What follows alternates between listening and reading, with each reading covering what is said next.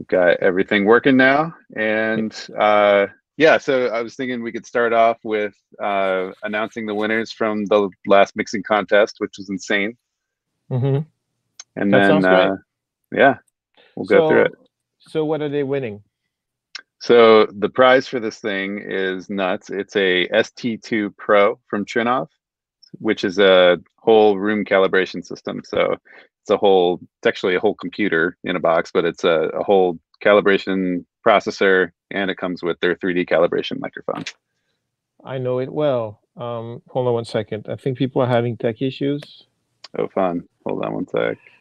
Not that we ever would have tech issues. Okay, sounds fine for most people. Okay, great. Well, Yeah. that's one hell of a prize, courtesy of the good people at Trinnov. Mhm. One of my best friends works at Trinnov. It may have something to do with it. His name is Benoit. He was my first ever assistant here. Yep. The first time I had an assistant, like a serious assistant. It's awesome. But Benoit was it. Then he moved on, and now he's back in France and he's working for Trinnov. So well, that's awesome. What an Yeah. amazing, what an amazing thing. The thing that's odd is like, if you think about it, the person who's going to turn in the best mix is the guy who needs the Trinnov the least, in theory. Um, but it's a great piece of gear. I used to have one here, and they loaned me one. But like all electronic things, for me, it was more important to have a room first, and I am able to have a room here.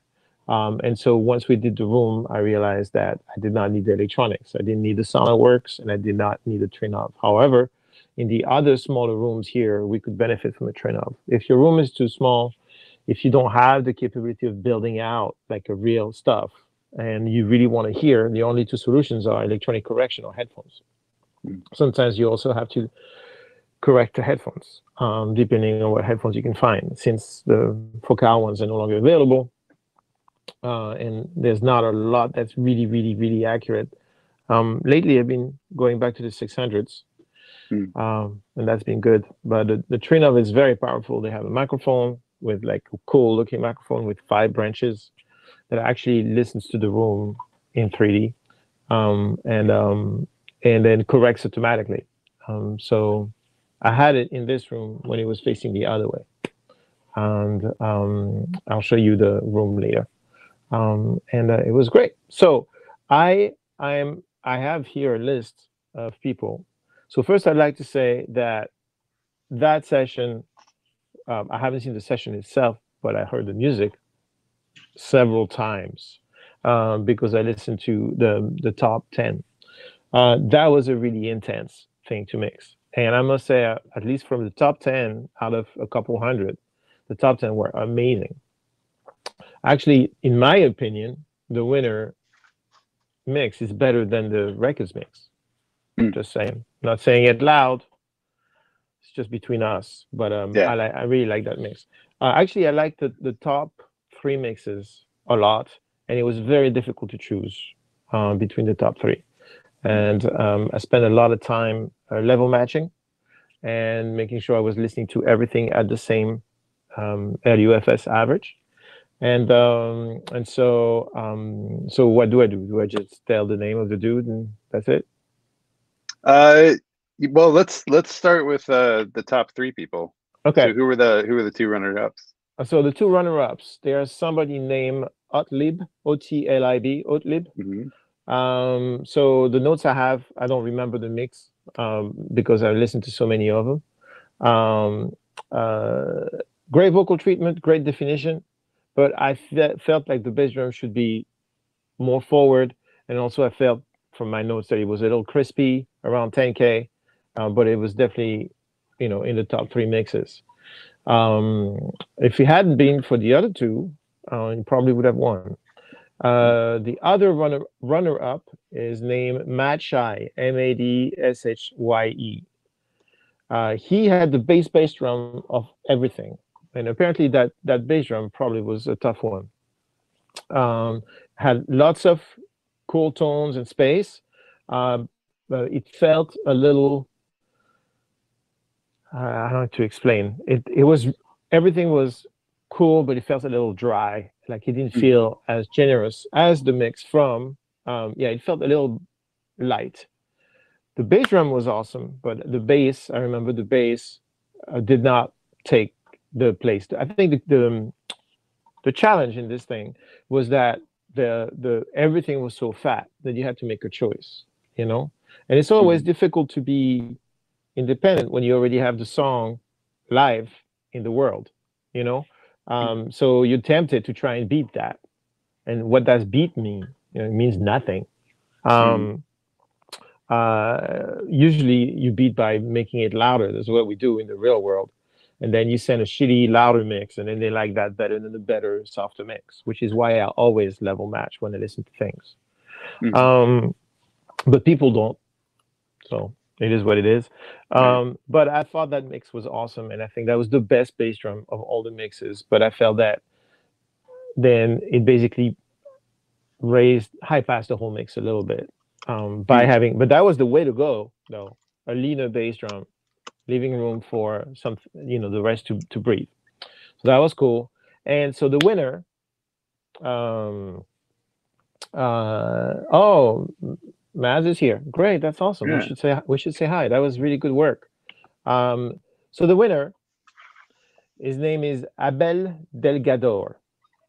And it's a very interesting situation with that mix because it was crushed to smithereens, which I usually don't like. Like, you send me a mix at -6, and I'm like, no, you know. Right. But I level everything. Somebody is saying that they're not hearing me. Can you guys hear me? Wave of hands. In here. Yeah. Okay. Good. Thanks. So all good. So when I first heard it, I was like, it was A, right? Because I got it in alphabetical order. So when I first heard it, I was like, oh, this is so loud.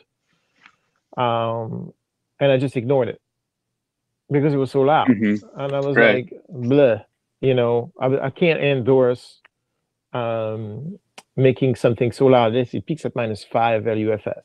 You know, it's silly. But I always do several passes to make sure that, and in different orders, right? So that I don't, several passes in different orders, so that I'm not influenced by what I just heard in the same order and everything. So the second time I came around, I was like, okay, let me level match more, you know. So I level matched more, and it's the best mix, even though it's crushed. There's no need to deliver a mix that loud, unless you're trying to beat, I don't know, Manny, and you want to steal the gig from Manny, and then you have to deliver it louder than Manny, and then you can go, once you have the gig, you can go back and leave some headroom so that you can hear, you know, the punch more. But somehow he managed to keep it fat, even though it is blasted. But it was the best balance, and it was the best spirit of the song. So I decided to not be political, and I decided to not discard him for this insanely loud thing, because who am I? You know, I'm sure you can probably find somewhere on the internet some mixes that I blasted because I had to. So in this case, he didn't have to. If he recalls that mix and brings his limiter down 3 dBs, he's going to have something genuinely glorious. It's already really good as it is. And it turned out to be the best, fully level matched. So Abel Delgador, which sounds like a Moroccan name to me, is the winner of the Trinnov ST2. Amazing. So voila. Congrats. Hey, there you go. I can leave the top 10. Yes, I can absolutely list the top 10. From my memory, the next one that I really dug was somebody named Petri, Petr3I. I also enjoyed the work of Emrod.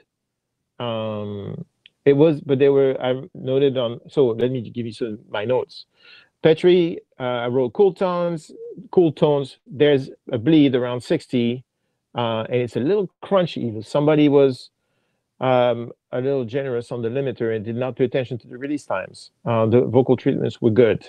Emerald, I wrote great work, a little bunchy around 90 to 110, and the vocal feels dry, but I liked the balances. There was Dangerous Production, great work, very defined spaces. But there's a peak at 60 that comes on the chorus when that thicker bottom comes in, and so it distorted. There was actually fret on the sides, and that's bad. But the balances were good, and I remember liking the space. And then there was somebody named KLWN, and he was the one who delivered at the most civil level. The vocals felt loud, the tones were great, but the first thing I would have done is jack up the drums 3 dBs on that one. There was somebody named Daniel Wander, Wander. Cool bass drum, not as cool as the Mads, but really good. I remember it had a lot of personality, and he had a stereo effect on the bass, and I remember it exactly. So that's cool. The problem is that it basically eradicated all the bottom, and because his bass drum was a little punchier and leaner, then the mix felt thin. The rest was good, but the mix felt thin, and everything felt bright because there was no anchor. And then there was somebody named Alexis Kerous. That sounds like a frog like me. Alexis Kerous. Great balances. Oh yeah, I remember that one. It was a little muddy in the mids. And there was a slight veil at 10K. So his speakers are probably a little bright. And so he was a little high-end shy. But these are shades. All these 10 guys. Oh no, there was one more. There was somebody named Samuel Moss. And that was really good work, actually, but he got bit. There was a really weird resonance in the sub, and that created a mask. And it basically, the whole mix was crunching up on the choruses because there was so much energy at the bottom, and he was pushing hard into his limiter. And so things started crushing, which was sad because the vocal spaces were creative and interesting. So that's everybody. Right. That's everybody. Right. That's everybody. Yeah. So there you go. But everybody did a really good job. It's impressive. Yeah. But the 3 that I listed first to me were more achieved, even though all the other ones were extremely, very competent, could be totally acceptable in a professional environment. Some of them could be a V1, and then the producer would give some feedback to make it, another level. But I felt that those 3 that I picked could be sent to mastering to go. Awesome. Voila. Yeah. Pretty cool. There's actually some familiar names in that top 10 list. Oh, really? And even more interesting is who you chose as kind of the 3rd place, even though we didn't really have places there. Otlib actually had 3rd place on our last mixing contest. There you go. So, pretty cool. Yeah. So, well, congrats, guys. It's a journey. It's a journey because it's just like playing a sport. After you get to a certain level, you get consistency. And then once you get the consistency, and you keep doing the contest, you're going to keep propping up to the top of the contest because you're consistent and you're consistently able to to make a good mix. Anyone can do one good mix. You can spend a year on a track and listen to it everywhere. Not that anybody here would ever do that, but you can spend a year on a track and keep going and keep going and keep going, and then tweak it and tweak it and tweak it and tweak it and tweak it. And then eventually you'll get to somewhere good, Even if you're a little overwhelmed here and there, and there's some stuff you don't fully understand why they are happening, overall, anyone can do a good mix. 10 good mixes, or a good mix every day, consistent every single day, that is what we are striving towards. And that takes a long time. But once you get there, then your instincts kick in and you're like, oh, no, this is not good enough. I can do better, Right. Yeah. Interesting on a lot of those comments. You're finding that some things are kind of going wrong at the very last stage in the limiter. Is there anything that you would kind of suggest to people to watch out for? I mean, you cannot make loud a mix that wasn't designed to be loud. So you can mix for 6 months, and then you love the mix, and you slap a limiter on it because you can't. It's not as loud as whatever. Then you won't make it loud. And if you send it to mastering, it will basically destroy your mix. So you have to work your way to the point where the mix is okay to fit in that restrained space. You know, it's the same as if you have an elephant that you grow into a room from a baby elephant. At one point, it's going to stop growing because it's restrained by this place. But if you have a big ass elephant, you won't grown. You will not be able to put him into the room without destroying the room. Does that make sense? Yeah. So that's pretty much the vibe. Right. You can't. I mean, unless it's an 808 and a vocal, fine. But something that has hundreds of tracks like that thing, you have to think about the angle at the beginning. If you're into that kind of shit, it's a scourge, right? Why do we have to consider loudness a factor in mixed delivery, considering that pretty much everything is loudness controlled in the distribution system at this point? Because of insecurities and stupidity, mostly. I think I would put stupidity first, insecurity second. I'm not sure. They're neck and neck. They both win. Right. So because of that duet, president, vice president, stupidity and insecurity, and they swap duties, we can't if you're in the commercial mixing, if it's your livelihood to mix records and to master records, then you have to take that garbage into consideration. Not my favorite thing in the world. Right. I had some mixes. I have plenty of mixes that were really awesome, but they had to be made loud, so they crunch. You know, it's just silly. Right. Because at one point, you're the last thing, or the master engineer is the last thing, and the client is like, well, why can't it be as loud as, oh no, the Kanye record? I'm like, because dude, you have an orchestra, 17 tracks of guitars, 60 tracks of vocals, 8 bass drums, and 3 snare drums. And Kanye has an 808 and a vocal. And so but that's too much information. They can't. Yeah. They're not. They're only interested in the fact that when they press play, the shit jumps at them from the speakers because they're not able to turn the volume knob. It's hard. It's a lot of energy to turn that volume knob. Right. So it's amazing how minimalistic those records are. Those on purpose. Records. That's because that's the only way you can you can keep up with the Jonesies. The more stuff you put into a record, the more space you need to hold it. It just makes a lot of sense. Unless you're willing to just like turn it into several layers of pancakes. Yeah. And then you have a stack of pancakes. You know. Yeah. It's not that much fun, but it is what it is. So if you knew you were going to end up having to make something super, super loud, are you going to kind of start at that volume at the beginning of the mix so you can feel what's happening there? Or no, but I'm going to start pretty close. I'm sure as hell not going to leave the bass drum go like super thick all the way down. I mean, if you listen to some of the loudest records, like the reggaeton records, they give the illusion of having bottom, but they don't have any. Like the bass drum sounds like a mosquito, an angry mosquito. And then there's a vague like 808 in the background, like in Patagonia, all the way south. But it doesn't sound like, if you level match and you listen to a record that has actual bottom in it, like, I don't know, pick your poison. Then like, Hands to Myself, like the Serbian mix, Hands to Myself. And you compare that to another record at the same level and you're like, oh, right. You know, all the Will Knox record that I use as a ref, my old, standard, or the DJ Colette record that I use as a ref, it is what it is. It's one or the other. Right. Great. So yeah, congratulations to the winner and Yeah. all of the top 10 and everybody.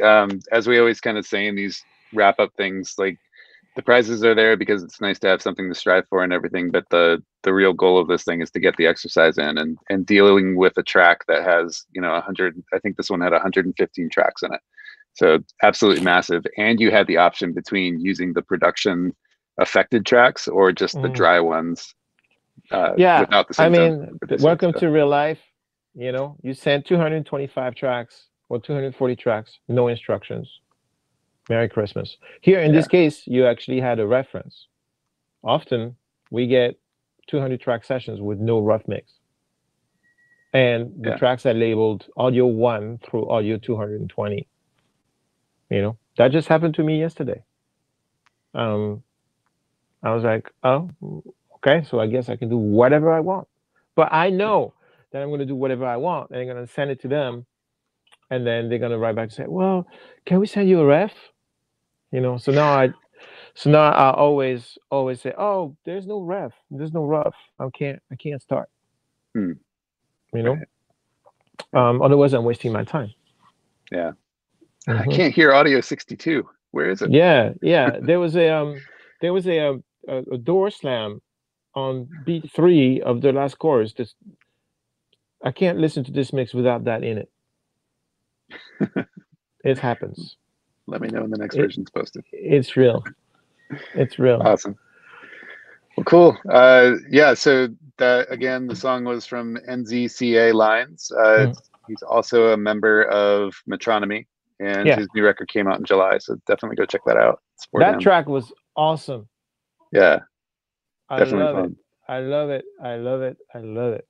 I like that. This is like a bit of a Prince vibe, and Hmm. then it was like it's super good production. I don't know what I mean. It's very creative production. I don't know if the session was, you know, what it was, but I'm sure it was Hmm. fine because Benoit only gets involved with cool stuff. So Yeah. I'm sure it was good. Plus, he learned here. So yeah, Very good. cool. Cool. You have to watch the video too. It's pretty crazy if you Okay, haven't seen it. So. I haven't. Cool. I All right. listened to the commercial mix. You know, not Mm, before, after. mm, So I wasn't, you know, influenced. And yeah, I think that the top 3 mixes are in the league of or better than the commercial mix. that's awesome. I hope I'm To not each their pissing own. anybody off. I hope it's not Benoit who makes it, because then he's gonna No. be mad at me. Um, so there you go. Awesome. All right. Well, cool. So, moving right along, we're thinking it'd be really fun, as requested a bunch in the Facebook group, to check out your new room setup. Oh, okay. Yeah. So what happened is there was a virus going around New York called Coco Roro, and when Coco Roro hit, um, well, shit stopped. So I thought that I took advantage of the Coco Roro season to do a bunch of stuff in the room that I wanted to do for a long time. And also, after a couple months of being locked up, the need to look outside a window was rather important. So, in my room, I used to sit facing the wall, and the window that I'm facing now was behind me all day long, which is done. So I was like, okay, fine, I want to turn it around. And the reason why I didn't face the window in the first place is because at the time when I started this room in 2006 or seven, um, I came here and I got into the room. It used to be an apartment.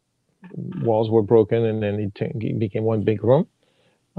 And I was like, oh, there's windows. I can't set up in front of windows, right? It's bad.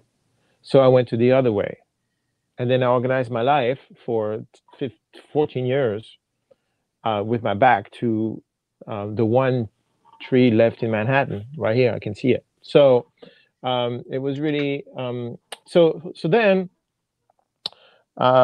and then you know I went from SM8s, and then I had solo sixes, twin sixes, and then I had my SM9s, right? And then I had like crazy stuff in the corners, but over like trying to make the room sound as good as possible. Um, and then at one point, I had to become faster and faster and faster and faster and faster and faster. So the idea of finishing a mix and checking it in the morning and then sending it in the morning became obsolete because I had to finish a mix and send it now. So I wanted more certainty in my mixes. And then I cranked out a phenomenal amount of mixes that did very, very well. But there was always this odd moment where I would like have, I was not 100% sure. It didn't feel right, you know? So I decided, since I'm here and since the room are the perfect dimension, because I knew that much over time, I decided, hey, since I have the right size room, why not push it to the next level and look at the tree? So I called this amazing acoustician named Martin Pilchner, and he came down and he said, "Well, yeah, your room is great. Why don't you just face the window?" And I said, "Well, I can't put my speakers in front of the window." And he said, "Kid you not?" He went like this. "Have you been to a recording studio lately?" And I was like, "Oh, right, Right. right, right." Except because the window is to the outside, doesn't make any difference from a window to a live room. I'm a goddamn genius. So the things you learn over time, the things Right. that's right in front of your face. He literally said, "Have you been to a recording studio lately?" And I was like, There's one "Oh." right behind that wall behind you that has the Yeah, same setup. I live in one. So I was like, okay, cool. So he made us build, and I told him, I said, "Look, this is New York. It might crater soon. You know, I'm not interested in spending uh, a lot of money building something that I can't take with me Right. because I don't know how long I'm going to be here." It's like we had the virus. We had to shut down for 3 months. There was a chance we would never reopen. And me, I was not affected. I thought I would be affected, but I wasn't, by the virus, not physically, but work-wise. Physically, I think I got corona at NAM in January. They just came up with a different name for it this year. It's normally anthrax, but they thought Yeah, coronavirus sounded better. coronavirus is way better. But I didn't get affected work-wise. But the studio had to close for 3 months, so I was like, "Hey, Martin, I can't really start breaking walls and stuff because I don't know what's going to happen." So he gave us blueprints for 100% removable treatments. So, when the 7th wave of the virus hits next summer, and I have to immigrate to, I don't know, Burkina Faso, I'll be able to take these with me on the boat. That's nice. So we built 6 diaphragmatic resonators in the back. And So we should pause there and explain what that is. it's a bass trap that has a membrane in it, and basically the membrane turns the energy into heat. I know it sounds weird, but that's what it does. It resonates, and it turns it into heat, just like in a speaker, like an SM9, a passive radiator turns the energy that's inside the box of the speaker and turns it into heat so that the speaker doesn't explode. And no, you cannot fry an egg on it, but it's an energy transfer. So that's what those things are. So they are like, the big red ones you see there. And then should we switch to this crap? Yeah. Okay. Let me open that up. And you can flip the camera. Yep. There we go. Is it fit? Because it looks good on my screen. Yeah, I have your phone. Okay, so you see the S1s now? No, we see your face. Well, Oh, I can't turn it. Sorry, I can't make it to the rear facing camera. it's not There you really interesting, my face. Okay, so let's do it this way. That's go. a lot more interesting. So, okay, so I used to sit here, guys, right? And then I used to look at this way. Now, whoosh, it looks like that. Much nicer. So, so these are the diaphragmatic resonators. I can't see what I'm doing, but I imagine that it's good enough for jazz. Mm-hmm. And we also had regular bass traps that I built on the sides. And those were 1-inch 703, and now they are 2-inch 705. So we actually used, they actually, you know what? They rebuilt them from scratch because Joey, our first engineer here, one of our good engineers here, is also handy. And he said, I can't make those old traps, those 1-inch traps, hold a 2-inch. And Martin, the acoustician, recommended we do 2-inch. So he rebuilt all of them. So he did this, and these, and this, and these 3 here, and this one. Awesome. It's pretty wild. We also added a layer of 2-inch 705 to the clouds. So every cloud in this room has another layer of 705, which is pretty wild. This couch was here before, but it was over there. So now the clients are in the dark and I'm in the light. And then what else did we do? I brought some storage up. These used to be the drawers for Lilou, my daughter's clothes, but she's 13 now, so she wanted more space, so she got a bigger thing. And I said, okay, I'm getting those cherry things back. And I have this one too. Don't ever forget to plan for storage in your studio or you will regret it. The other thing we did is I got these new synth stands. I sold my old synth stand, my 80s synth stand. I could have kept them, but I hate when things just sit. Right. And I found a dude who was passionate about those invisible stands, and he bought them off me on Reverb. And instead, I bought this wall mounting system, so now I have more floor space. And right. Also, I can put up to 4 synths up and down. So there's one tree here.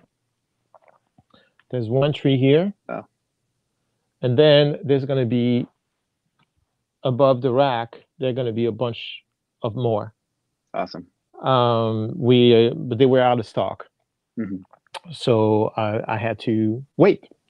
And then the big deal is the desk. So I bought this Argosy desk. And I used to not really understand what the whole thing was about Argosy, to be honest with you, back in the day. This stuff is amazing. I was mostly working with Sterling Modular, which is also a great desk brand, and I was good friends with the owner. So I helped him design the desk that I wanted. But I met Tim in Argosy, and he was like, we should work together. I was like, okay. So I called him, and now I have this desk. It's called a 520, an Aura, A-U-R-A, 520R, because it only has a rack space on the right side. They have an LR, where you could have the same 11 rack on the left side, and then they have a regular with no rack space. And so this stuff used to be in my roll-up rack, which I also sold. And then the Argosy has more rack space under. 7 on this side, and then it has 7 on this side. But obviously on this side of 7, you can't use all 7 because you have the bottom of these top ones. So I was able to use 2 here. And then all the desk, we're not quite done, but all the cables are hidden. And the desk, you can see in the back, everything is done in the back. Beautiful. So we're gonna redo the dressing of the cables, but it's pretty nice. And then the key of this desk, which is really absolutely awesome, The reason why I needed another desk, because that other desk did me well for 14 years, is because I wanted space. I wanted space to put an OP1, a controller, a laptop. I wanted to have two S1s and a dock. And I wanted to be able to put the controller for the keys, my new speaker. And I wanted everything to be on the desk. So I needed a bigger desk, but I needed to be wrapped around, otherwise it would have taken the whole room. And then this desk, my friends, lifts. Oh, look at this. So now, and this sounds like a gadget to a lot of people, but it's not. Check this out. Say I'm doing production, right? And I'm here and I'm working on a keyboard part. Yeah. When I get back to my desk, I don't have to sit down. I can work. Right. Right. And when we're working with somebody, like collaborating, somebody can be here, they can go to the sense, and then they can come back here, and we can work standing. Right. And that is a huge, huge difference. Yeah. It's absolutely amazing. It's also badass to be able to wire the thing while it's up, so you don't have to feel like you're under a car, you know? Right. Yeah.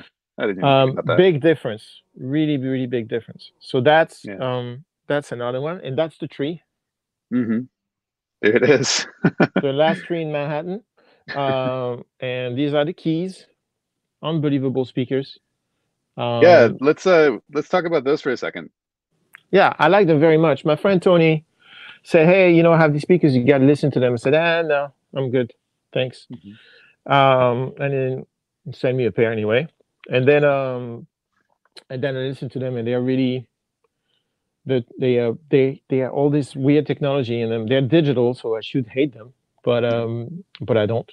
I love them, and they've got me through COVID because they're incredibly room independent. They use these directional things, so they're basically cardio up down to 50.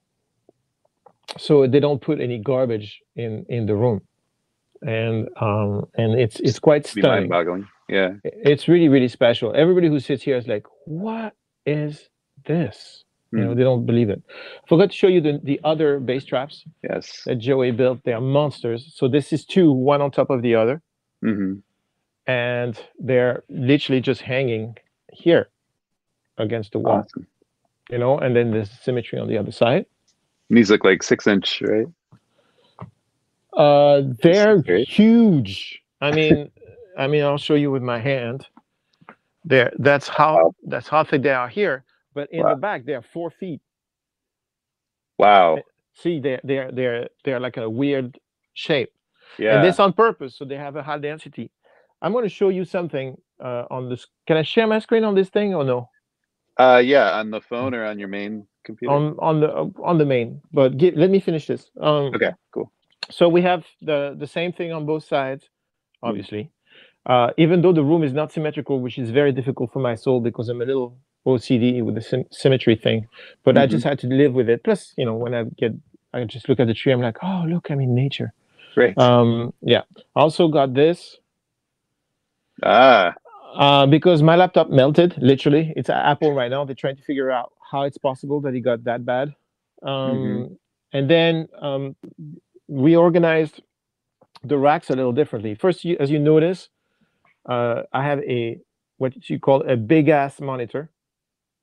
What happened is my LG died, so you can see. Check it out. It's still here. It's behind. It's like support. This baby bear and Papa Bear. And so the LG died, which was highly regrettable. But they are key speakers, KII. Really, really good. And we still have I still have the SM9s. They're right here. Those trios are for sale, by the way. Lots of stuff for sale on our Reverb page. If you want to buy gear, there's lots of cool gear on my Reverb page. Yeah, I'll drop the link in the chat for that. Yeah. So the idea was that because we do so many shoots for you guys, to have an actual corridor here. Like you could put a human being right here, and you can go behind the desk. How cool is that? Andrew Ruiz, who's our cameraman, he saw this. He was like, "Yeah, cool."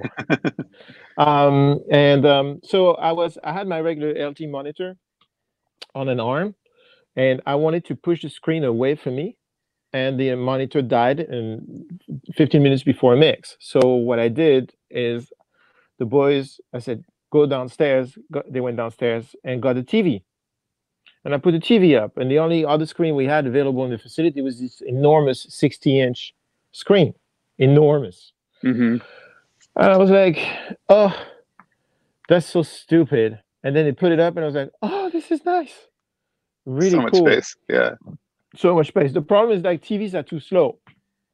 So you're mousing and you feel like you're drunk. Mm-hmm. So I found this one from this brand called Hisense. Mm-hmm.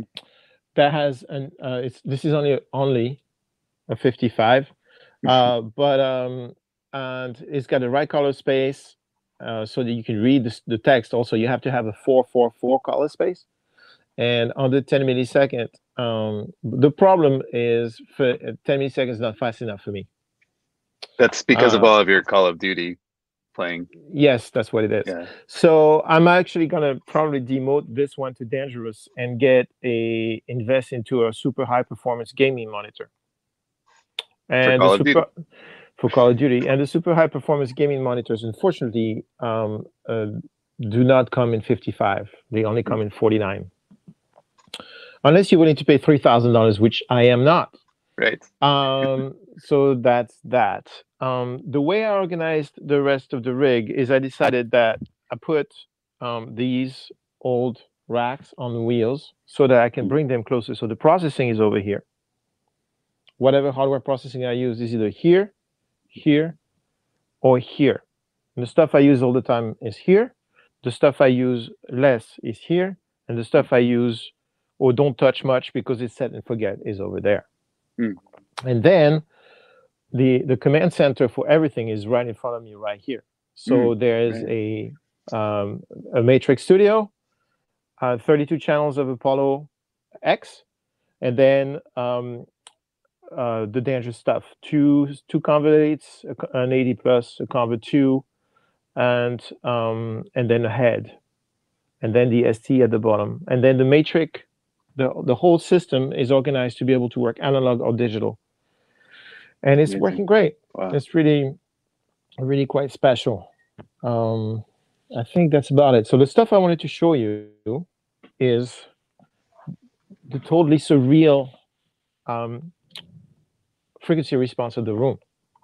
Let me see. Should we bring up your computer? Yeah. Let's get rid of this.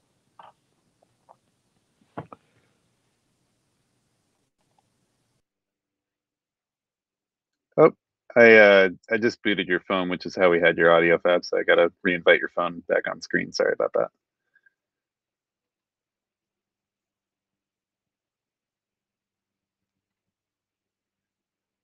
So it's accepted and connecting.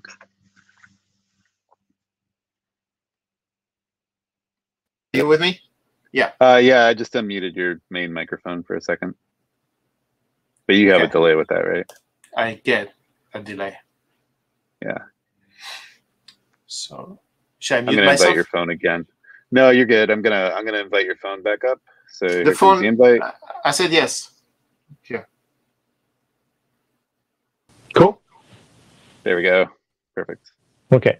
So check this out. So this software is free. It's called Room EQ Wizard.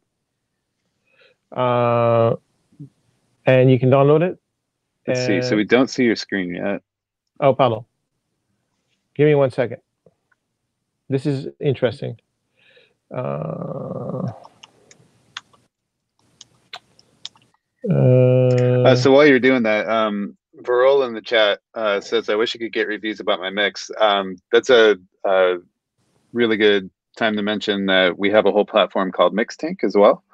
So if you guys would like to have other Puremix members comment on your mixes, you could post your mix over in MixTank, and then I'm sure people will be willing to leave you some feedback. Yep. So it's that's awesome. on the top of the site. And everybody's super sweet. Mm-hmm. And it's really pretty awesome. So hold on, give me 1 second. I actually found a client of mine posted one of the mixes that I gave him on Mixtank to get feedback that he then put into Mix-Up and sent back to me. Cute. That's pretty awesome. Okay, so I tried to share twice and it's not working because, you know, the world. Computers. Share screen. Not working. You want to show it with your phone? Yeah. Yeah.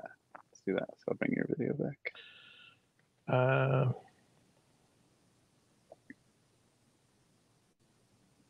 Okay. Can you see this? Oh, there we go. Yes. Look at this shit. It's insane. Wow. And I was talking to the acoustician this morning, and he said that this little dip here and this little dip here can easily be fixed, and then I'll have a basically flat room. It's insane. And what are the numbers on the left axis there?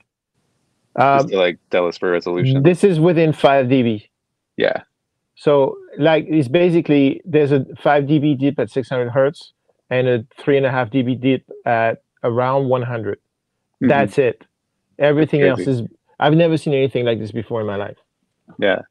It looks like it looks wrong. Like it looks like I'm cheating. So yeah, it's pretty cool. That's amazing. And that's just with like the acoustic treatment.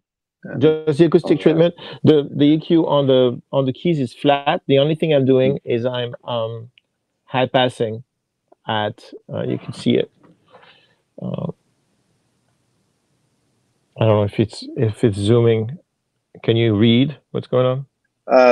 Kind of. It's pretty tough, but we can kind of read it. So there's a high pass filter at 37 hertz. That's it. Amazing. Everything else is flat. No EQ, no correction, nothing. And that's the result. Amazing. That's crazy. I mean, the high end is ridiculous. Look at that. It's so silly. It's like somebody took a ruler. So this thing in the middle there, this is actually not a big deal, but he said he could fix it easy. And then this, he says that this is actually perfectly fine, that he would like to actually take this down a little, this area here, to tilt it down a smidgen. So I'm like, sure, whatever you say, boss, because, you know, this has been nice. It's a good feeling. Awesome. So voila. That's the news from the room. I think that's about it. It was 2 months of work. Yeah. Yeah, pretty much. And exhausting. And also lots of issues that we didn't expect all the time. Wiring, by the way, everything is wired. Like all the iPads are with hard connections, cable connections. They're not Wi-Fi. They go way, way fast. And also there's no Wi-Fi EMF soup all day long that I'm bathing in. There's like you need 20 USB ports to run a modern recording studio. Yeah. Unbelievable. Yeah. The stuff you never and find you're out. using vintage synths. So you're not even running USB overdrive. I'm not using, So it's, there's all sorts of things, like, you know, a lot of the power strips you buy off the shelf are horrible quality. They bleed like crazy, and you put a synth up here, and then because it's above the power strip, then it starts buzzing. Or USB ports have grounding issue. Lots of USB ports have grounding issues. So yeah, it's pretty. We're still in it. I mean, I still have this is the microphone to measure, you know, we're still like finishing it, but I'm working full bore. I went, I just finished the Gregory Porter single that's coming out next week. Finished it here. I mixed a whole record in Ableton Live sight unseen. I just delivered a new track to Olivia this morning. From the Doe in France, and all that is happening in real time. here, and I have like the translation is obscene. Wow. I wake up in the morning, I put my thing in my ears, and I feel like I'm listening to Spotify, like it's ready to go and it's been around forever. You know, that's familiar feeling of a mix that's finished. So it's great. This has all been good. That's great. Yeah. It's not. So It's definitely not for the weak of heart. Yeah. Not for the weak of heart. Yeah, and if there wasn't the shutdown, I don't even know where you guys would have found time to dig into all of that. It took 3 months. Yeah. And the only reason I was able to do it because the third floor studio was open, and I put the keys in there, and I mixed through the pandemic every day. I think I mixed 47 songs through the pandemic. Yeah. And it was not as tight down there, obviously, because the room is way smaller. Mm-hmm. So I couldn't get as much of a certainty. I did good. Nobody complained. Mm-hmm. You know, everybody's happy with the mixes. Otherwise, they would send it back. Mm-hmm. But here now is dope. No, I gotta keep the boys out. Like every time I come in here and somebody's in here trying to mix their record, I'm like, "What are you doing in my room?" "Oh, I didn't know you were gonna come today." So not mixing. Yeah. Isn't there something to do with the studio? Yeah. Mm-hmm. Wade is asking. Hi, Wade.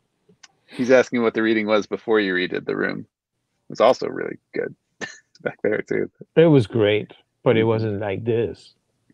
Yeah. You know, there were issues at 200. There were issues at 100. There was a bloom at the bottom. Mm-hmm. You know, it wasn't this obscene. It was great, obviously, but it wasn't like this. This is stupid. This is really stupid. So now I put something on and I hear stuff. I hear what other people are doing better because the room and the speakers are completely out of the question. Like they have no impact on what I'm hearing. Yeah. Also, super important, I am 6 feet away from the speakers, which means that the first reflection is not hitting the desk. I'm not hearing first reflection. I'm hearing only the speakers. That was Martin's idea. And I was like, Martin, that's really far. I don't want to be that far from my speakers. That's actually the first thing that Andrew Shep said. He looked at the room and he said, "Oh, you're too far from your speakers." And I was like, "Yeah, I know, it feels weird. I'm just going to give it a chance." And then, it's awesome. Because the first reflection hits the floor and then gets blocked by the desk. So I don't have a first reflection. I have just direct. It's awesome. Wow. And it allows you to have a bigger desk, right? Yeah, it allows me to have a huge ass desk. Yeah, I could have a console here and it would be okay. Right. Yeah, that dude is very talented, Martin. Very smart dude. Yeah. Awesome. So, yeah. Numerd is asking what you use to measure a room like that. Room EQ Wizard. It's free. Mm-hmm. It looks like they stopped developing it circa 1998, but they didn't. It still works. That plus my Apollo X4, and the microphone that came with SonarWorks. But you can get any measurement microphone for $50.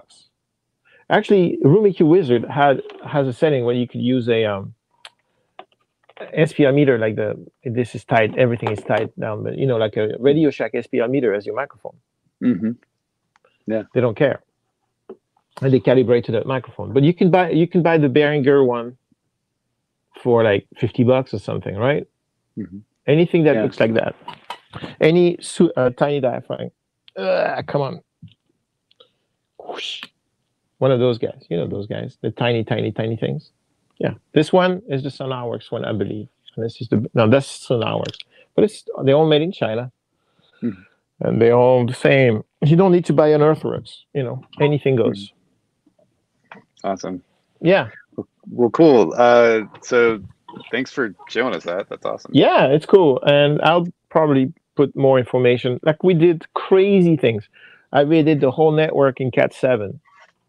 That's two more. Yeah, the back of the Mac Pro is going straight at gigabit to a gigabit router. I mean, it's like I just went crazy. Yeah. Because I know that once I start running then it's going to be another 14 years before I touch anything. You know what I mean? Because there's just no time. There's no time.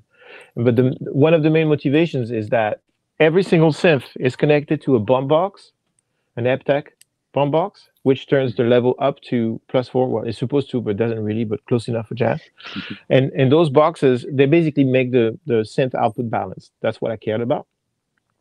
And all that is running against the walls to the back of the Apollos. So now, if I turn my Apollo on, I can go to any synth, turn it on, and play. I don't have to have a DAW open. I can just play the synths in real time. And I can process them in real time with UAD plugins in the console. Or if I'm using Luna, I can do my tones in Luna in real time with no latency. I don't have to plug something in and bring the keyboard here, and I don't have to deal with any of that crap. I just turn the thing on and it goes wah. Yeah. Life-changing. It's crazy. That's Can the you difference imagine between... just 5 years ago that didn't even seem like a thing. You know? Impossible. I mean, you could do it with an HDX rig, and but 32 IO of HDX, good quality. You know, it's just silly. Right. And you couldn't just turn them on without opening Pro Tools and wah. No, you couldn't. No. Yeah. That's because of the console. You can do that. Yeah. It's cool. Great. And I can make gain, and I can, for example, I can permanently have the synths that have no effects in console. I can have like a delay and a reverb there by default. Right. If I want to, or a phaser, or whatever. Filter, a different filter, whatever. It's awesome. It's really good. Yeah. It's great. Cool. Well, so we have some questions in here, a couple of upvoted questions. I may have answers. If you have a second, we can hit through. Yeah. Let's do it. Cool. Okay, so the number one upvoted question, for anybody who's watching on Crowdcast, underneath the video, we have a ask a question area, so throw a question in there if you have one. And the number one is from Illuminario, Peter Roed. And he asks, how do you usually start your mixes? And is your approach the same for every song? I usually start my mixes by listening to the rough. That would be, so that I have an idea of what their original intention was. And identifying where the problems are. Because if somebody's going to hire somebody, at least I'm lucky right now, I work with really good, great producers. Or I'm producing the record myself. So having a perspective on what could be augmented or bettered is my first step. The second step is usually I mix songs. So I tend to put the vocal into a comfortable place first. That's just my thing. I just like to know that I have space for the vocal always. So I'm going to put the vocal up first. And then I'll create a bed for it at the bottom. And then I'll go from that. I used to do drums last, or later. But because of the current aforementioned need to be competitive, and the drums are the ones that have the most dynamic impact on the mix, then I tend to do vocals, bass, and bass drum. Find them in a good spot, then do all the window dressing, and then come back and fine tune. Yeah. Awesome. Super useful. Cool. Okay. Section of the song to start your mix with. Anything on the master bus when mixing? Always. I mix through the final master bus from day one, from minute one. Yeah. And I give my gain as soon as possible. Even if I have to lower the gain later into the mix when shit creeps up, Well, I don't know. I like to get a vibe for the song, so I just play the song and I do things. I'm not going to start with a particular section. I have to know, if there's a gigantic difference between the verse and the chorus, I have to know that, because that's going to influence everything. And so if I start by looping the chorus, I will not know that until it's too late, and it costs me time. So I'd rather just have a vibe for the room, for the room I have left headwise throughout the song. So I will play the song in passes. And at one point, I will look at what the loudest point in the song is and try and make that go, and then, you know, adapt the rest. Awesome. Cool. And so I'm not going to like dig in too much so we can get through some of these. Yeah. So Alexis asks, what's your suggestion for room treatment, low to mid budget? And lastly, he also asks, what monitor speaker adjustment software do you recommend, if any? Okay. So the number one thing to do is to adjust your room as much as possible physically. Okay. So the first thing that most people do wrong is they put the speakers in the wrong place in the room, me included. So if you have a smaller room, the closer to the wall, the better. It is what it is. If you can't be far enough from the wall that the front wall reflection is not going to create a crazy node, then put your speakers against the wall, like as close to the wall as possible. And then you will hear more of the direct sound and less of the wall reflections. You will hear some wall reflections, but they will be mostly in sync with the direct sound. So that would the first thing. Take your speakers out of the corners. The corners are the devil. I would put your speakers on little isolation things, like I use the acoustic stuff. It's good. It really helps. I think those are the ones that help the most, in my opinion. Make sure that try and minimize the amount of first reflection, essentially, right? So that's the first thing. First reflection is when the sound hits the wall and then it hits you right after, and it doesn't arrive to you at the same time as the direct sound, and that phase difference creates chaos. So it's important that you control that as much as possible, which is what we're doing here with those big bass traps on the side. You know, we make the sides soft, and we trap the corners. So I say we, but it's really Martin did that. I didn't build those things. I was busy mixing. Joey did, and I just made sure he didn't kill himself doing it. So the idea is the places that are problematic is anywhere there's a corner. So you want to trap the corner, and to trap a corner, that whole foam thing, in my opinion, is just not necessarily as good as much more affordable rock wool 703 or 705. The denser the amount of rock wool, 705, and the thickest amount of rock wool you could put in there, the better off you are. And then it gets complicated. You can make diaphragmatic resonators and stuff like that. But if you shove a bunch of rock wool in the corners, you're in good shape.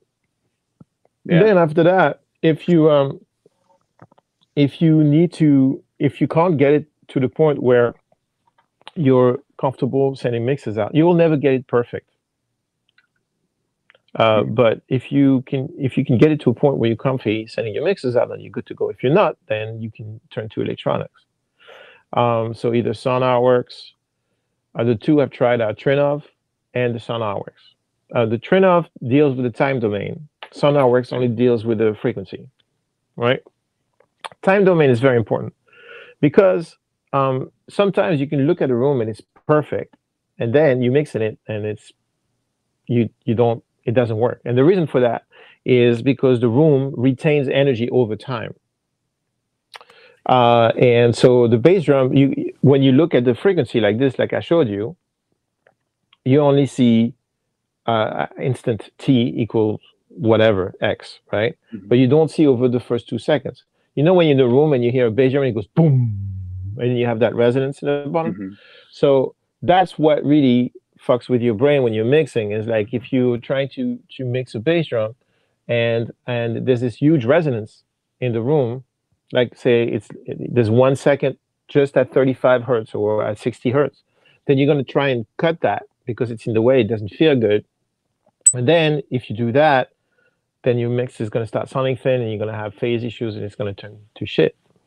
So it's important to correct for that if you're going to use electronics, and Trinnov does that. The SonarWorks doesn't. SonarWorks, in my opinion, is awesome for headphones because there's no time domain in headphones, because it's next to your head. So for the longest time I used SonarWorks on my Spirit Pros to make them even better, and then I stopped doing that because I have this, and I don't really need to do that. But if you're trying to optimize your room, you want to get a Trinnov, you can analyze the room in a Trinnov with align both the frequency domain and the time domain. So I would say Trinnov first for the if you're using speakers, and then SonarWorks. You got to be careful though. The reason why you want to bring your room to be acoustically as good as possible is that when you turn the Trinnov on, then you have latency. So if you're just or the SonarWorks, I think there's less latency with SonarWorks because they don't do time domain. So if you're going to use the Trinnov, you're going to use it for mixing and mastering, but you're not going to use it for doing production because that adds an extra layer of latency. Now, if you're just the engineer and your musician is on the other side of the glass, it's perfectly fine. But if you have a musician with you in the control room, or if you're trying to play a keyboard, then the latency may be an issue. So you have to be careful with that. But it goes the extra mile that if you can't build, or if your room is not big enough, like this is the minimum size room that you can get a decent sounding room. And that's a big room. Yeah. So you can't, we don't have solutions for the laws of physics yet. The laws of physics are the laws of physics, and it's going to be for a while. We don't have the quantum acoustics yet. Working on it. Sure, someone is. But for now, we have a piece of cardboard oscillating and sending bass to us in the room, and the walls freaking out, and the floor freaking out, and the ceiling freaking out, and sending you bad information. And so trying to capture as much of that as possible is the key of the game. I did the RTA in this room, 6-octave RTA, the decay plot, and it's perfect. Like what's his name? Martin was like, wow, I mean, it's super clean. I don't know how to read that stuff. I have it here, but he reads it for me, and he said, no, it's totally clean. Like the first 2 seconds are just like, it's super fast decay. So these gigantic monsters that really were a major pain in the ass to build are actually working. They're so heavy. It's MDF, lumber, and 705. And so there's a bottom of MDF and a top of MDF. So that's heavy because they're, 6 feet long by 4 feet by this weird little shape. Then there's a channel made out of heavy lumber. Then there's posts made out of heavy lumber. And then all that is filled. There's 2 layers of 705 in the front, and then there's loose bat in the back, and there's plywood, to heavy duty plywood in the back and on the side to close it. And the front is left open so that the sound can go through. It takes 4 people to lift it. And it made it through the door? It was built in the room. Yeah. Nice. Wow. Yeah. So when the landlord kicks me out of here, he might not find his doors in the best shape. Right. I didn't say it loud. Yeah. Or in any publicly recorded thing. It's a 2-piece thing. It would actually fit through the door. But not with the humans. It would have to be on a dolly. Right. Yeah. And then it'll just very carefully make it over to the elevator. Exactly. On the way to Patagonia. Yes. Let's see. What else can I tell you about that? Speaker against a wall. If you're in a small room, away from the corners. Beware of the first reflection. Trap the bass. Trap the corners so that you have less bass in the room. I know it's counterintuitive, but if you trap the bass, you'll have less bass mess. You're going to hear it more, and you're going to place it better. Don't forget that the corner between the ceiling and the wall is a corner. The corner between the wall and the floor is a corner. So anything you can trap, you'd be good. Yeah. That's the way to go. Interesting story. Our friend Adam Hawkins just moved to Nashville. Yep. And he's trying to get his room set up right now, and he sent me a picture this morning. He went and just got a ton of rock wool and just put it up in the corners because he's got to work right now. So he's got like stacks of rock wool behind him and just up in the corners, no fabric. And he's like, all right, I'm working. So Yep. yeah. Yep. That's all you need to know. It's deceptively simple. It's just volume and mass. That's all it is. Mhm. Laws of physics, volume and mass. So I think if you want to really try and be intuitive about it, I mean, before I set this out to be able to be relevant in conversation with my acoustician, because when you hire a professional, you have two options. Either you say, you just give him the baby, or you try to get involved and learn something, and also help shape, because very often you hire a professional and they do something for you and you're like, not sure about this, because this is a question of point of view. So to be relevant to this process, I read the Acoustic Engineer Handbook version 5, and I did all the exercises and did all the math. So when he said, well, your RT is this, RTA from plaf, and the cosinus of this divided by that, and then I said, yeah, sure, yeah, okay, I got you. I couldn't do it, but I understand it. And I understand the rules. I understand why a diaphragmatic resonator works. I understand what the energy transfers are because I read the book before I hired him. I didn't read the book to do it myself. I read the book to be able to have a conversation with somebody who knows better than me. Yeah. So if you think about when you walk around in your life, think about how sound carries through. If you're in a club and you're in the bathroom that has a sound, what frequencies are absorbed? What frequencies are not absorbed? What kind of wall is it? You can think about that stuff. If you go to a good concert hall, like an opera hall, you understand how reflection works. Like a fly farts on the stage, you can hear it from the top of the thing. There's a reason for that. It's by design, So it's something you should know. That's something I should know. So I read the books. Really fucking boring book. Really boring. I had to really force myself, but I did it, and I did all the exercises and all the math stuff and all those, so that I know, so that not that I didn't trust him. Obviously, I trust him, otherwise I wouldn't hire him. But just so that when he talks to me, I can say, "Yeah, okay, I get that," as opposed to, "Yeah, man, you know better." That's bullshit. Right. Yeah. So it was good. It was a good experience. I've learned a lot. Like the first reading we did over there, before we turned the room around, there was a 500 hertz dip, like this, like a crater, and I was like, "What's going on?" And he said, "It's your desk."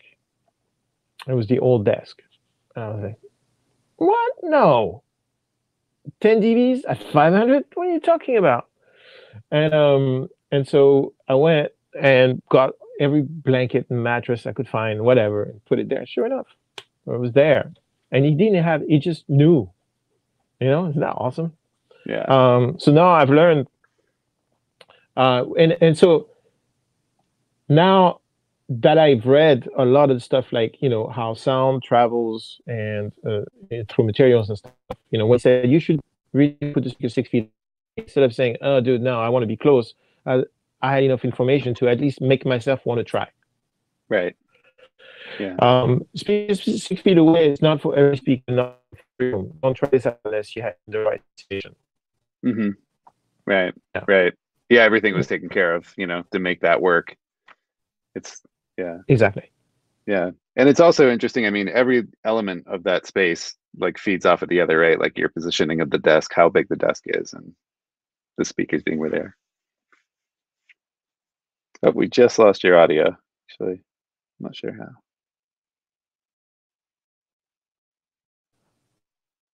How about Coming back slowly. well, we don't need this anymore. There we go. So let's Now just it's working. It's good. How about? Yeah. Oh yeah. Yep. All good. Okay. What was I saying? Talking about like every component of the room feeding each other. Yeah. Many years lying down on my bed trying to figure out, imagine what it was going to be like. Yeah. The layout, even the cabling, and we made so many mistakes. You know, and we also wanted to not, I didn't want to spend another $10,000 on a cable harness, so we had to reuse a lot of the existing cable harness. We bought 2 cables for the entire redoing of the room, even though we flipped it around and the racks went to the other side that it used to be. And that was fun. Ask Tom about that. Tom was super epic. And redoing the patch bay. By the way, the patch bay is still handwritten because we're not 100%. It's not frozen yet.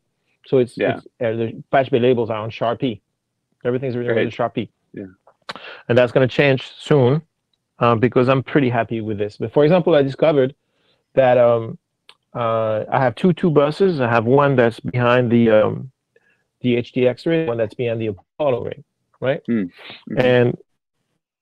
And I have 32 channels of Apollos, and I had put the 2 bus behind the second, the bottom Apollo. And I just realized that that's dumb. Because if I put it the top Apollo, then my session will travel between rooms much better. I basically will just open it and in Pro Tools to basically so now we have to go in the back and change the normals so that you know, shit like that, there's no way in hell you can create. You can't unless you've been in that exact situation before.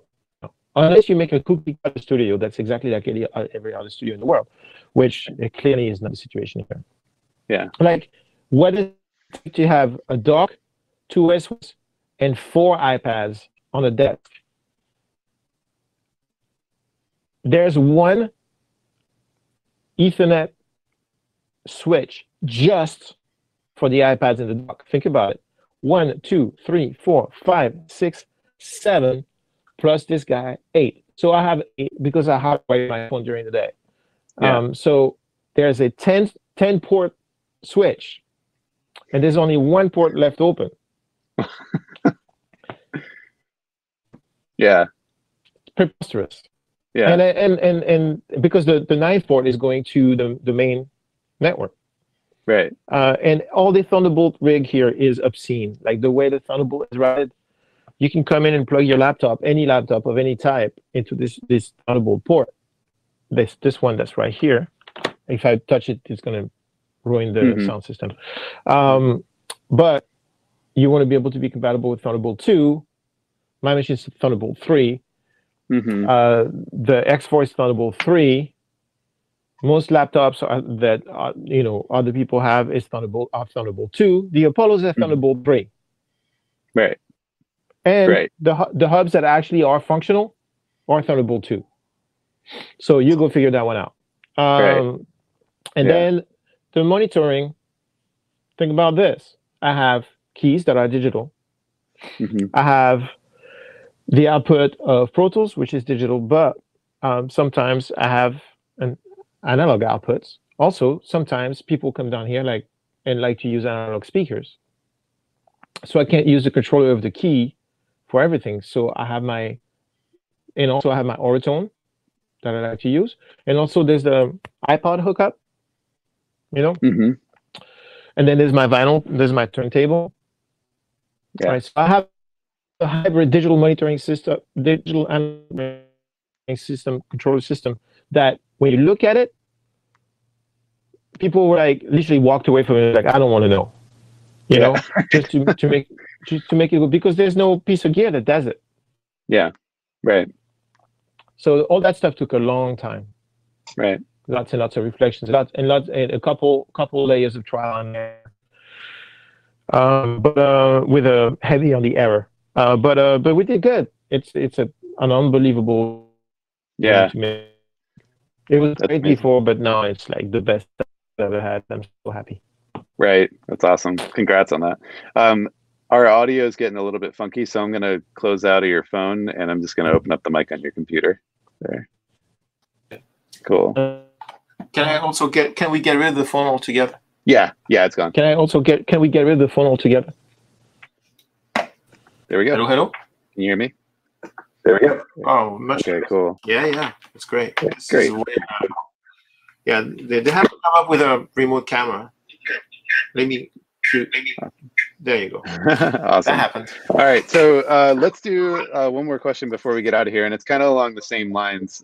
This one's from Adrian in Cleveland. Yeah. Oh, Adrian. Hi, Adrian. How you doing? And Adrian asks, how should all my drives be set up? Like, should the DAWs, Luna and Pro Tools be on one and storage and backup elsewhere? I get going on songs and pretty soon I seem to lose control of the file structure. I guess the question should be, how does a disorganized person become organized? Anyway, I have a iMac hard drive, a Glyph, a Passport Time Machine, 2 storage drives, but not as much common sense. Did you say, wait, you did say ask anything, right? So if there's time, obviously. Cool. All right, so okay. You don't leave your money hanging out. Just like, you know, if you take cash out, you know where you put it, you know? And even if you're not super anal about it, it could be in your jeans pocket or in your coat pocket, but you're not going to put your cash just about anywhere, right? Your music is worth more than the cash. Yeah. Because you own the music, right. The government owns the cash. So just decide that, make a rule.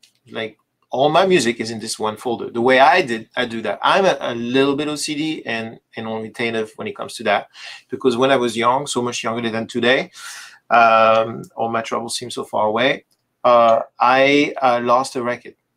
I lost a record to a hard drive failure. Yesterday? I hadn't backed it up. Right. A long time ago. And so after that, I became obsessed. It was my record that I lost. A year of work.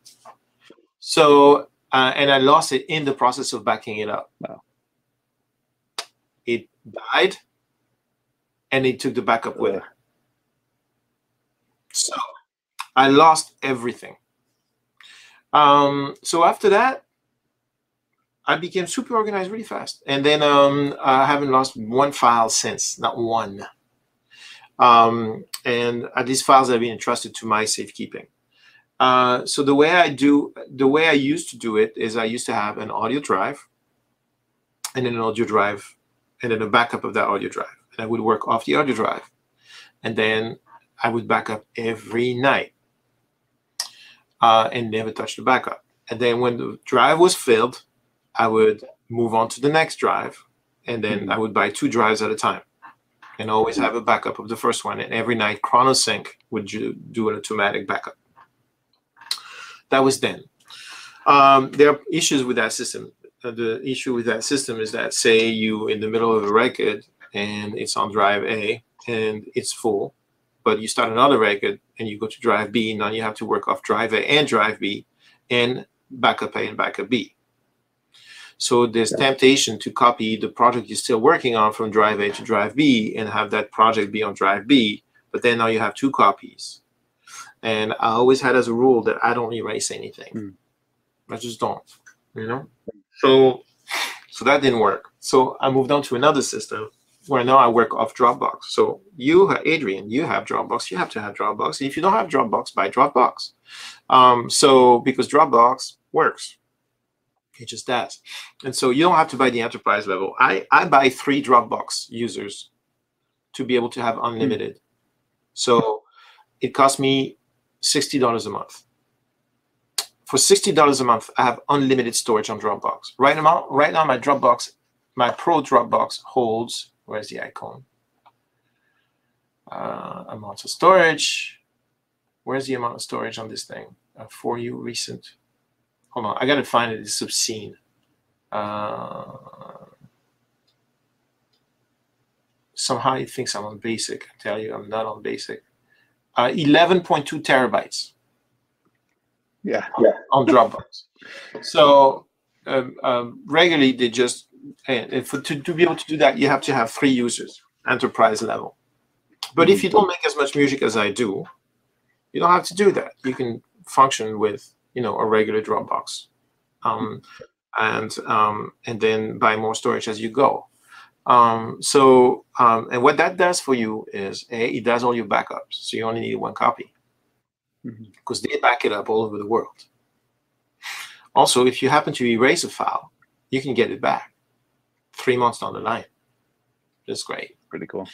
So at the beginning of Luna, when I was alpha testing Luna and the file system was not necessarily as, you know, ready to go, I was able to go back and get some files that, you know, Luna erased at the very, very beginning, the first, you know, unstable alphas. Actually, it wasn't Luna, it was me. I just didn't know I couldn't answer. I could not put this character into the name or something like that. And I was able to get back and get those files back. So that was pretty cool. That also allows me to share with collaborators in real time. So for example, if I'm working with Edu Cabra, we work off the same files at the same time. He's in Puerto Rico, I'm here, you know. So that's the way I do it. As far as having Luna and your app or your sample libraries and your audio separated, this is left over from when drives were slow. If you're working on your laptop, on your internal drive, it is so blazing fast. You will not see a difference in impact in performance at all. It's probably actually faster than to work off internal drives and external drives, because if you use a Mac, the internal drive on a laptop on a Mac is 3,000 megabytes per second. On this tower here, I have PCIe 2 blades, and I get, I don't know, let's see if I have a speed test. I think it's Asia makes that thing, right? Asia test. I think I'll tell you the numbers. It's obscene how fast it is. So my Dropbox, so the way I have it set up right now is I actually have my Dropbox set on a separate hard drive. And it's reading, it writes at 500 megs per second, and it reads at 500. It reads and writes at 500 megs per second. Good enough for me. Right. Yeah, I don't have a problem with that. And if I want to choose, let me close this and do it again. Asia. The internal drive that comes with the machine, Flux Pro. There you go. Poof. Open. That one goes at. I need to change permissions because Catalina is very nosy, but it's like in the thousands of megabytes per second. So actually, you'd better off storing your audio on your internal drive. The problem with that is that you're going to run out of space. Right. And my solution around that on my laptop is I use Dropbox and I use the cloud system. So when I'm done with the project, I make it cloud only. So I have a 4 terabyte hard drive, but it holds 11 terabytes worth of shit, plus the system, plus the libraries, plus whatever, you know, pictures. So and that is possible because Dropbox lets you dissociate, basically make an alias of the files. They keep it for you, and if you don't need it right now, it's not. You can look at it, but it doesn't take any space. It's just like the shadow of itself. And then you say local, and then it downloads it. So, for example, you know, I got a really sweet text from David Crosby last night, and he said, "Hey, can I have that file? And can you do this and stuff?" And I'm like, "Yeah, I can do that. I finished that record a year and a half ago. I don't have a hard drive with it on it. It's in Dropbox. I right click, make local, I downloaded it. 10 minutes later, I opened the session, did the thing, send him the file, and make it cloud only, and poof, went back into the cloud. It's nice. Yeah. So that's a good system. If you travel or if you collaborate with other people and you don't want to use Dropbox with those people, then use a syncer like either Carbon Copy Cloner, CCC, or ChronoSync, and just clone your project to an external hard drive, SSD if possible, and then take that to where you work. But you have to come back and you have to clone it again, because you could lose that drive. Yeah. Which is why no matter where I work, if I want to work remote, I'm going to work off my machine. 90% of the time. And that machine, even if it's my laptop, shoots to Dropbox in real time. So even if, it's my machine melts, which it did, it's an Apple right now, it's broken. It melted from all those live streams. And they were kind of stunned. They were like, how did you do this? I said, well, as you can see, it's pristine. It's internal. I didn't go inside, so they're trying to fix it. But basically, everything's off Dropbox. When it stopped working, I lost no work because it's all in the cloud and already synchronized to this machine. Yeah. So I have to worry about that. So because I have the good fortune of getting to watch Puremix videos early, because I watched them before we put them out, I got to see the new version of your backup strategies video with Andrew Sheps. That's right. And you guys discussed this on there. So actually, I still have the box sitting here because I just installed this. I just got this G-Tech RAID system. It's Thunderbolt 3. And so I have it running in RAID 1. So it's constantly making a copy to another drive. And I only have my Dropbox folder on there. So it's up in the cloud. And then there's 2 local copies here. And yeah. I should say that I have another thing, which I completely forgot about because I haven't used it in a long time. I have a local backup of everything. That's actually, I don't take care of. Dropbox does.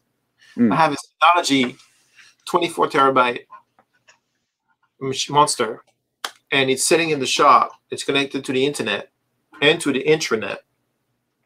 And whenever I do something on this machine, it shifts to Dropbox. And then within the minute, Dropbox sends a copy of it to that drive that's physically here. So when Cross called for his thing, I didn't have to download from Dropbox. I could have gone on my local network and found it on that machine. I just didn't think. But I mean, the Dropbox thing is fast too, so it works out. It's fast enough. I mean, if it's a whole album, you're better off going local. And the thing that's amazing is the Synology thing. If I can work off it from Pro Tools, I can mount that drive here, work off. That's why I did it the gigabit. Yeah. And then when I save, the Synology server will shoot that shit back to Dropbox, which will then synchronize back to the local version here. It's crazy. Yeah. There's no way to lose your files, Adrian. None. And there's no reason. The only reason why people wanted to separate apps from audio is that back in the day when the OS would first, when Pro Tools would read the files from the hard drive all the time, and then also try and write stuff to the app preferences and stuff like that, they would be the needles on the hard drives, physical hard drives, jumping all over the place. But now, first Pro Tools loads everything into RAM. So you'll see your disk activity in Pro Tools, unless your session is 7, you're an Alan Mayerson and you have 1,000 tracks mixing the new Star Trek movie, your drive needle is not moving because everything's in RAM. That's why you need a computer with a lot of RAM. Pro Tools caches everything in RAM. And then they basically write nothing, and SSDs are so fast that the caches are really not a problem anymore. So that the idea, I haven't separated my audio from my apps in since 2012. I got that when I got my laptop. And then the only reason why I separated Dropbox here is to be able to have one gigantic Dropbox folder so that everything can stay local here until for another 2-3 years. And then I'll start, clouding things. So crazy. Awesome. Yeah, and that video will be out next Wednesday, so you guys can all check it out. Yeah, and Andrew has a different strategy than Fab, and completely different. Yeah. But mine's better. Yours doesn't require one in a friend's basement, if I remember right. So. The thing for me is that it doesn't require me to do anything. So when I'm been mixing, like yesterday, I sat in this chair at 9 a.m. and I went back downstairs at 1 a.m. Do you think that at 12:50, after being here since 9 a.m. nonstop, I would say, okay, I'm done. Let's back up. Hell no. Never. It's more like, I'll see you tomorrow. So the fact that the machine backs itself up, that's what I'm talking about. And also, this morning, I wake up, I have these piece of shit, I plug these in it, and I can hear what I did last night without having to do anything. Right. Yeah. It's nice. It's there. And that's when you realize that you should have stopped at 8 p.m., not at midnight. Right. Or 1 a.m. Yeah. Yeah. That's okay. Amazing. All right. Well, on that note, we should let you get back to it so you're not there till 1 a.m. again. So it's not like a 1 a.m. deal again today. Right. Right. So thank you for all your time. It's my pleasure. I hope this was helpful. Congratulations to the winners. We can, now that the room is back up and running, we're going to be able to do these kinds of things a little more often. Yeah. Yeah. New shoots coming up and everything. So yeah, stay tuned, guys. Lots of crazy shoots coming up. Really cool stuff, guys. Yeah, it's really fun. Yeah. All right. Well, cool. We will see everybody in the next contest, and check out that backup strategy video next Wednesday. Ciao. See you guys.